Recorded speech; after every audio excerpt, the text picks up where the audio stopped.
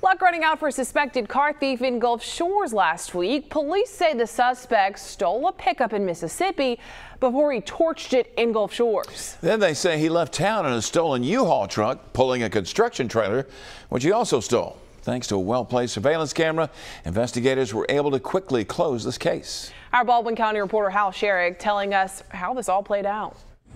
Thanks to this video showing 2 stolen trucks and a stolen trailer, police were able to quickly catch the man they say was responsible for all 3 thefts.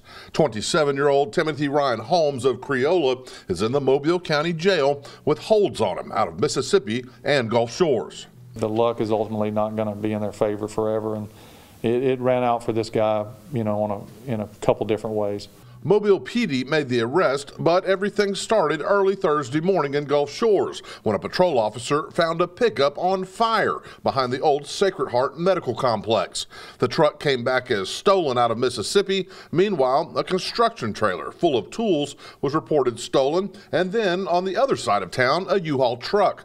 As luck would have it, the suspect's rendezvous point was under surveillance by the city, and he was caught in the act. The one place that they commit this crime, that all 3 stolen vehicles are in the same location at the same time, just so happens to be a place that our maintenance division had recently put a brand new camera to deal with some vandals in the area, and they pulled all 3 of these vehicles right onto video, right on, you know, into the camera's view.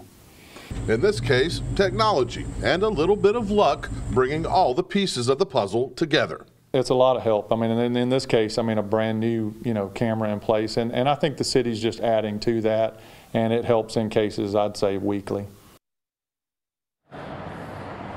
The trailer, though, and many of the tools are still missing.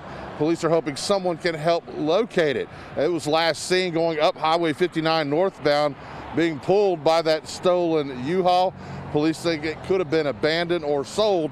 If you know anything about that trailer or about this crime, you're asked to call Gulf Shores PD. Reporting live in Baldwin County, Hal Sherrick, Fox 10 News.